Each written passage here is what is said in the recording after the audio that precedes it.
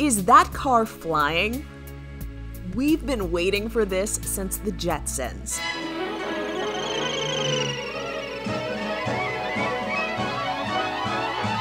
Slovakian manufacturer AeroMobil says they have a personal flying car that could potentially keep us out of traffic jams like these, or street traffic like this. AeroMobil has been flight testing since September 2020 and is working towards certification by the European Aviation Safety Agency. They say they're also going after equivalent certifications from the Federal Aviation Administration in the United States. Flying cars like this will eventually have to meet safety requirements for both the aerospace and the automotive industry. But driving an AeroMobil sounds a lot more fun than sitting in this.